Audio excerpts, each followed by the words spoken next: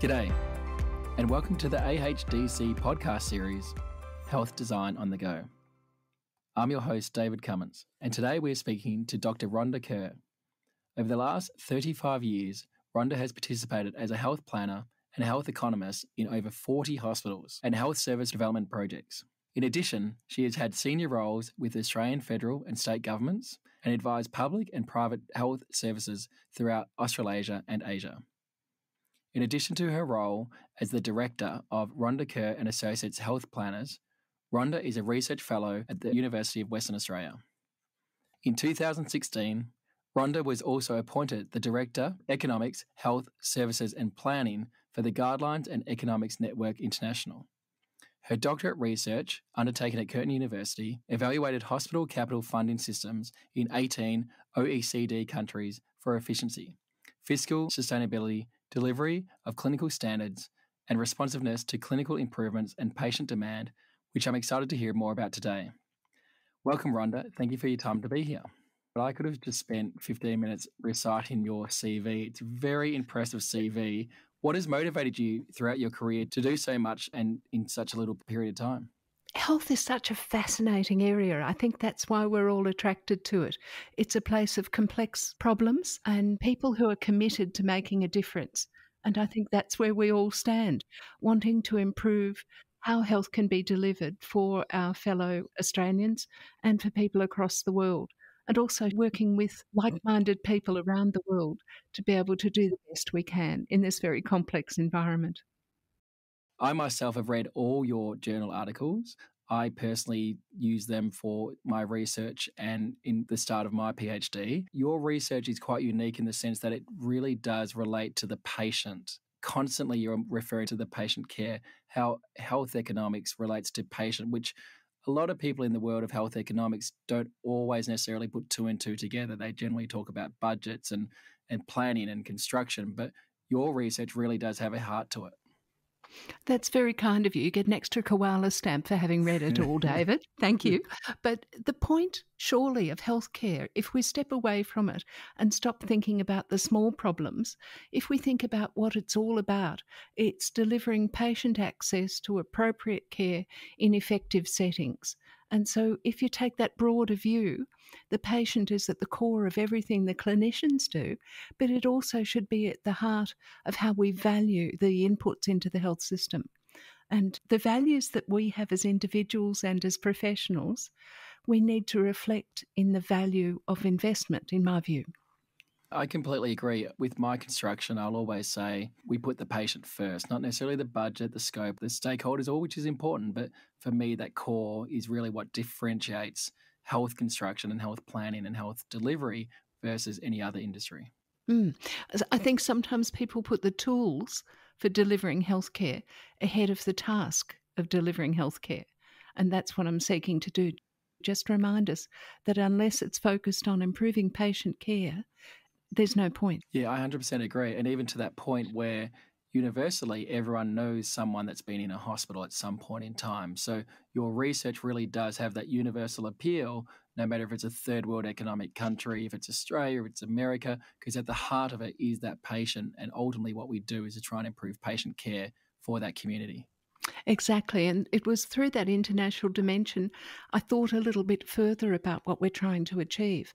And each country's in a different place with the delivery of clinical care. Britain's different to the USA, which is different again to, say, the Congo or to Yemen. They all have different challenges, but each of them has a set of clinicians, particularly medical specialists, who identify what it is they're able to achieve, what their standard of clinical care is.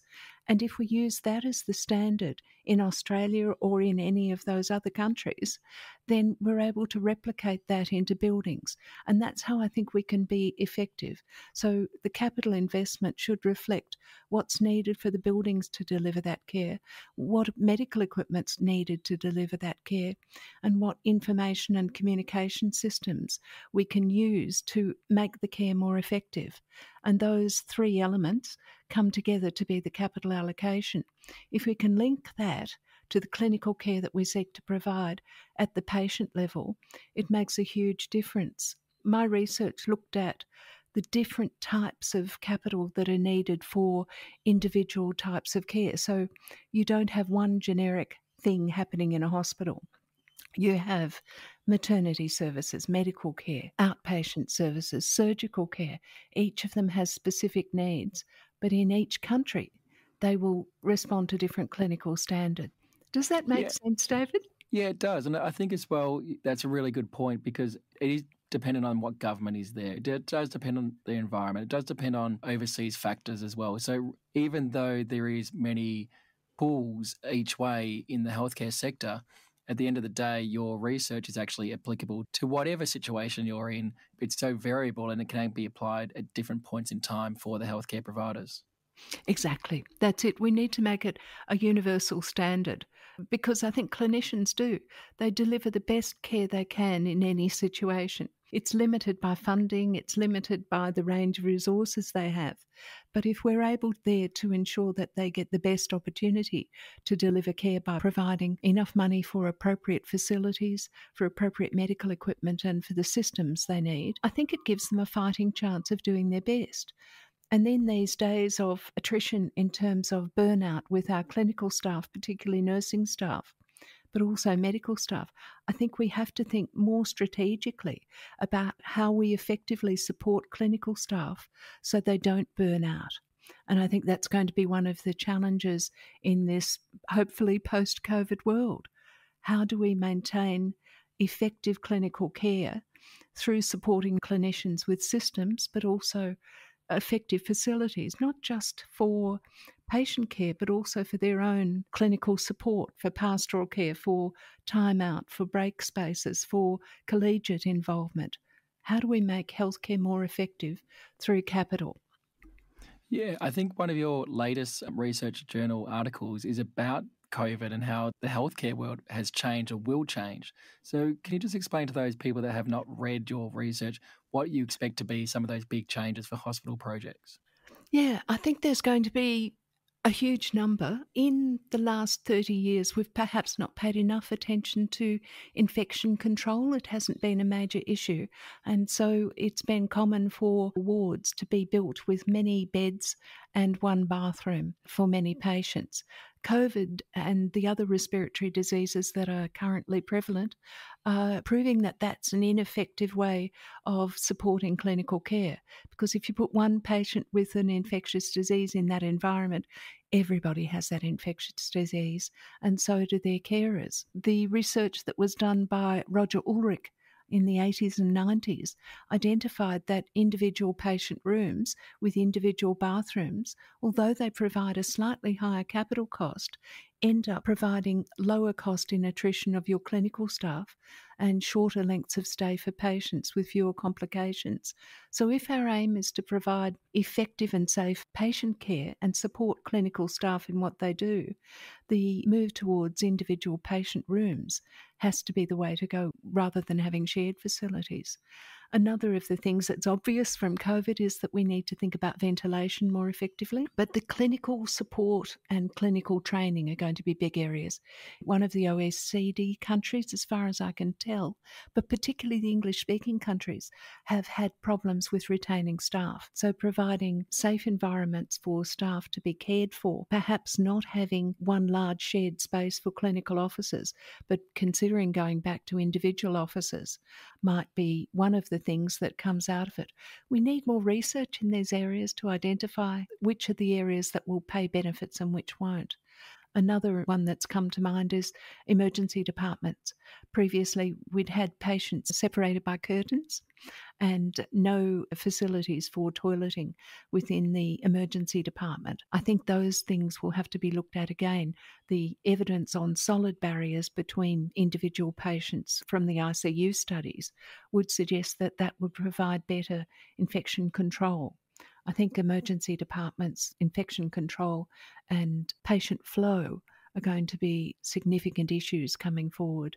There are a range of other things in relation to sustainability, for example, that COVID's highlighted. Because both environmental and financial sustainability have been big issues during COVID, we have to provide better mechanisms for waste management in particular, all the donning and doffing of garments has been very, very expensive to hospitals, but to the environment. So if you balance that against individual patient treatment areas, it might be worth considering having solid barriers rather than the constant donning and doffing, but also the waste control issues. Yeah, I agree. And certainly there was a lot of hospitals, especially over in America and Europe, that were completely caught out by infection control standards. I know you said Australia doesn't have the highest priority in the last 30 years, but pretty much every hospital does have an infection control nurse of some Mm. capacity. But definitely in America, they were completely caught out by COVID, but also their hospital system, which a lot of those hospitals didn't have infection control rooms, didn't have the appropriate standards. Mm. And obviously, we all know what happened over there. I'm not saying it's purely got to do with infection control. There was obviously a huge, massive, and the health system as well. But certainly, there are hospitals in the world that do not have isolation rooms and do have shared bathrooms more than Australia. I agree with you. And I think one of the things has been that we need to elevate the voice of the infection control nurses. We haven't had infectious diseases wards since the 1990s. During AIDS, there were some, but not much after that. And our colleagues in Asia have identified how significant that was for them during SARS. And when you look at Vietnam and Canada to an extent, they've been really effective in managing the COVID outbreak because they had the preparation during SARS to treat infectious disease seriously. I totally agree. I'd like to challenge you a little bit, or at least pick your brain. Obviously, in aged care, a lot of aged care facilities, especially in private aged care, and especially in Melbourne, where COVID was hit so hard, Hmm. in the aged care sector, there was a huge mortality rate, even though a lot of people in aged care have a separate room, separate bathroom, separate ensuite, versus some COVID wards, which did have shared rooms, did have shared staff, did have lack of bathrooms. So ideally, in aged care, it should have actually been less COVID prevalent, but Hmm. it obviously wasn't. So my gut feeling is because of education and staff handling and staff education and staff infection control standards. Would that be Entirely. correct? I'm not an expert in that area at all, David, but my impression from what I have read is that, yes, my understanding is aged care had moved from a mini hospital approach, if I can characterise it as that, to making aged care more homely, more comfortable. And also in that time, we de-skilled the nursing staff so that there were very few nurses compared to what had happened, say, 30 years ago. It was more likely to be low level of training in patient care assistance. So I think the staffing was the major issue from some of the coronial inquests that have come out. And I say that about everything to do with capital investment too. It's the staffing that delivers the care. It's the people that deliver the care. It's the clinicians. Our task is to support. So I would always put them at the beginning and the end of any relationship with patients. Yeah, I completely agree. And I do take on board your point that more rehabilitation and aged care isn't your specialty, but certainly acute is one of your specialties. And Mm. a lot of your papers have been written about the acute setting.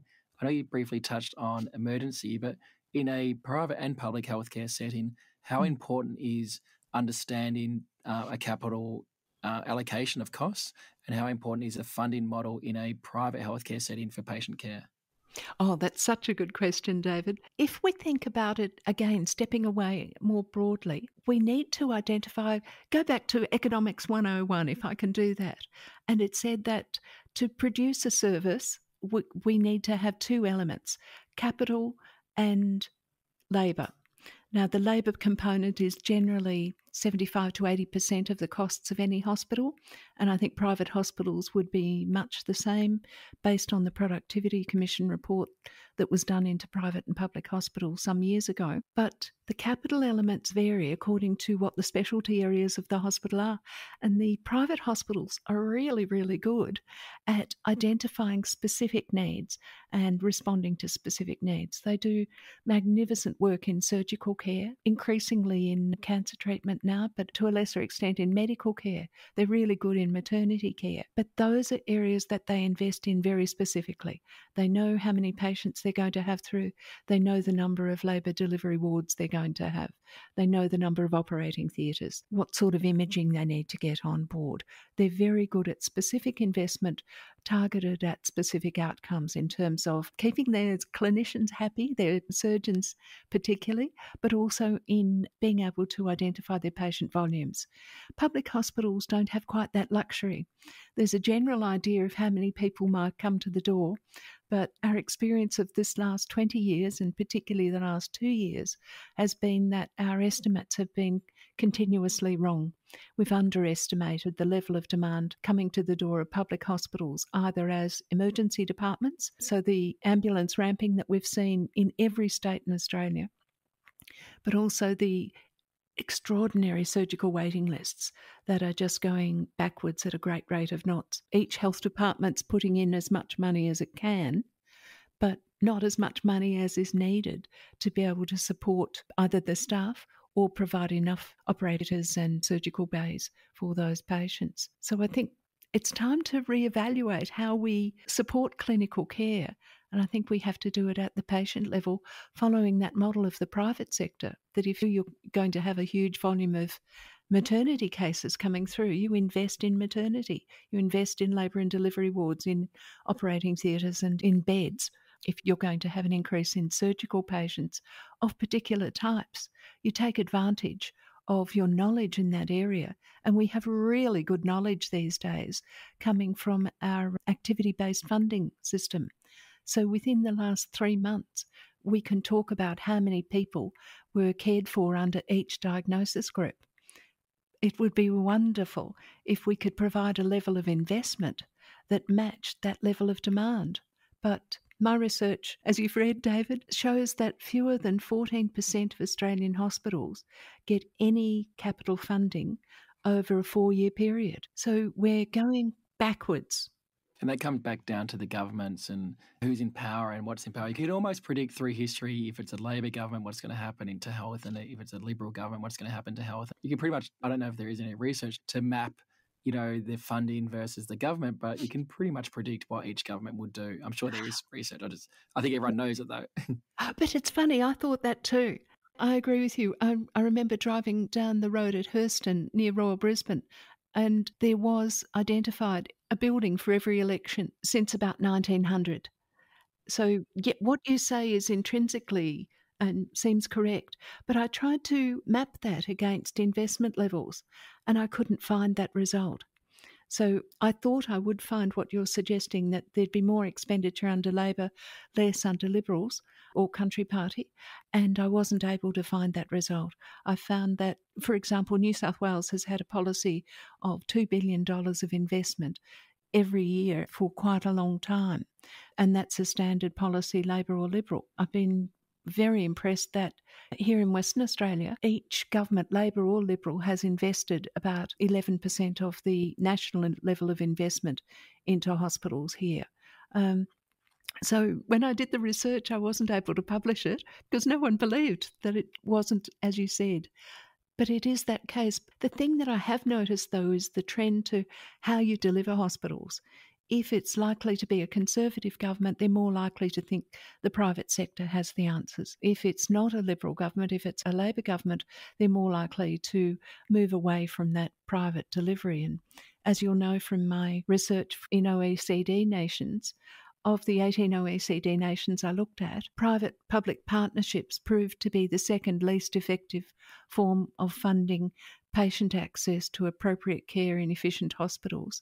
The most effective way of delivering patient access to appropriate care in effective hospitals was by diagnosis group, funding each patient's capital needs by diagnosis group. And that's a step we've not taken in Australia. We're still in a system that we developed after World War II, that the politicians would determine how much funding went for any hospital based on a system of priorities. And sadly, it's meant that some hospitals have never ever made it to the priority list, sometimes for political reasons, sometimes because they weren't considered to be needy enough, and other environments were better at having their voices heard. It's hard to know why, but you could see definite patterns. So my research has led me to advocate away from allowing politicians to have those decisions as to how much capital is allocated for any hospital, to a system where it's linked to the patient and to the clinical care that's needed to be provided for that patient. So to the patient, to the treatment, and to the outcome. That's how I believe we should allocate capital. It sounds so simple. I know, it's deceptively simple, dangerously simple, but rather than based on political priorities. We saw that in the corruption inquiry to the former Premier of New South Wales, Gladys Berejiklian, had to deal with, where it was exposed that she changed the amount of money that went to a particular hospital based on the appeal of the local member, if I can put it that way. And I'm sure that's not a unique case. Yeah, definitely. Touching base on what you said before, and I think I'm definitely one of those people that's underestimated the needs of the public for the healthcare sector, and keeping in mind those figures of $2 billion in New South Wales. WA is very similar. Queensland and Melbourne, very, very similar. Adelaide has had billion-dollar hospitals. In my very small brain, making bigger billion-dollar hospitals isn't necessarily the answer. Having more beds and more services is probably the answer, in addition to more staffing. But in your mind, is these billion-dollar, phenomenally designed hospitals, is that the answer, or is it more beds, or is it more staffing? Like, we understand the problem, but what is the solution? Again, as I said earlier, complexity is the character of the health sector, and that's why it's so engaging. Staffing is absolutely the priority. No care can be delivered from an empty hospital. And training, providing environments for appropriate training, I think will be one of the big outcomes after this COVID experience. But the billion-dollar hospital in and of itself, I think, will need to continue because they provide super specialty services. We're going through the fourth great industrial revolution in terms of technology. And so technologies are naturally fostered in those bigger specialist environments. Subspecialties are created in those bigger environments, and then they filter down to more local and community hospitals. So I agree with what you're saying.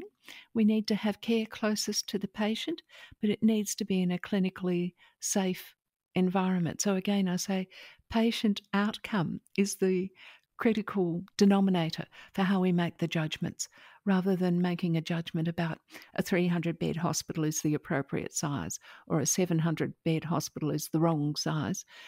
They're not the things that matter. It's not the asset that's critically important. It's how effective the asset is as a tool for delivering good health outcomes. If you are in rural Victoria, you might have a different outcome to if you're in central Adelaide. Ensuring we have an equity of access to appropriate services is the key in my mind. Yeah, I 100% agree. I know there's some hospitals in Australia that are struggling so much just to get staff to provide that care for various reasons.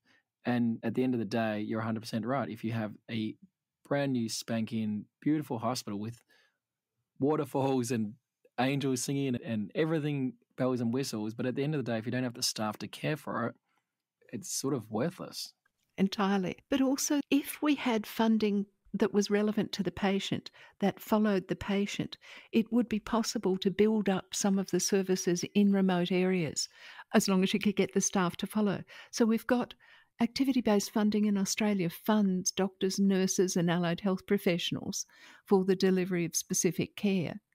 The only thing we don't have is the capital. So they don't have the place to deliver that care. They don't have the equipment they need, the diagnostics behind them. I use as an example dialysis in the Kimberley and Central Australia. For far too long, the people of Central Australia and the Kimberley and the Pilbara didn't have access to dialysis, even though they had the highest rates of kidney disease in Australia. Those are the sort of issues that we need to challenge with how we fund services, both the operating costs and the capital costs to follow them and support clinical care. Yeah, very interesting. And just before we go, I don't know if we're allowed to get a scoop on the podcast, but I believe there's another article coming out in the near future.